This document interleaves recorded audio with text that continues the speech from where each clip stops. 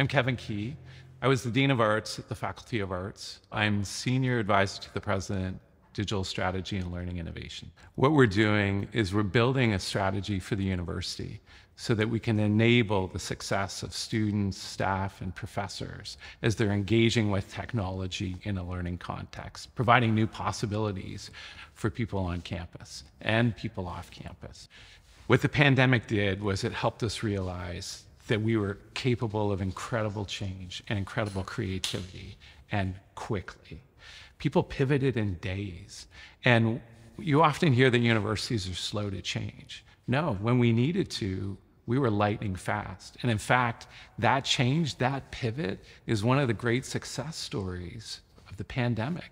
At the heart of the university experience should be connection. Connection of different ideas that haven't previously been assembled, which create new possibilities, and connection of people who might not normally come together to create new relationships and ultimately new knowledge. And the process that I'm trying to lead is essentially about empowering and enabling people to do that with one another, empowering and enabling the use of technology so that we can learn even better. What's so interesting about this is that the University of Ottawa in the 1990s was a leader in this space. So we recognized that we had a responsibility to minority Francophone populations across Canada. And because they were dispersed, the best way for us to serve them was through a distance learning opportunity.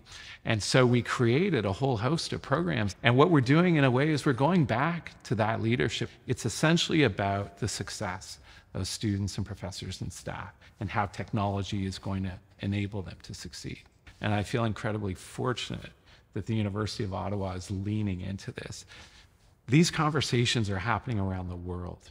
They're happening in every institution. And we have an opportunity to really lead for the sake of, obviously, the National Capital Region, the province, the country, but also the world.